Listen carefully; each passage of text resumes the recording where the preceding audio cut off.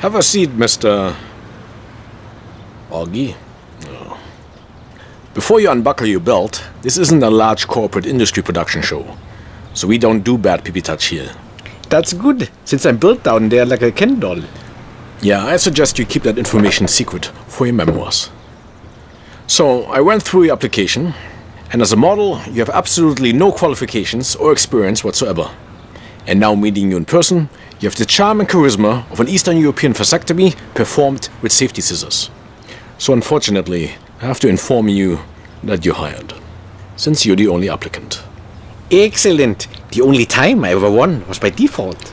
Before you sign the contract, let me tell you something.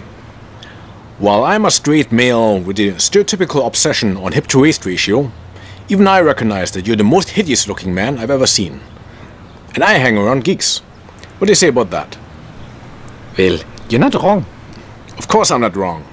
Although in this case, I wish I would be.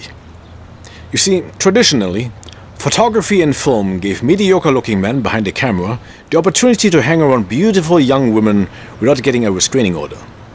You just threw a massive wrench in that institution. Not just are you one of the only few male models on YouTube, but you're the first model to aesthetically rank lower than a survivor of a self-inflicted gunshot wound to the face. What do you have to say about that?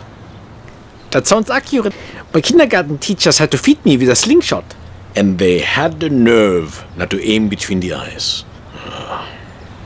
Now bear with me while I'm reading your anti-verbal harassment policies.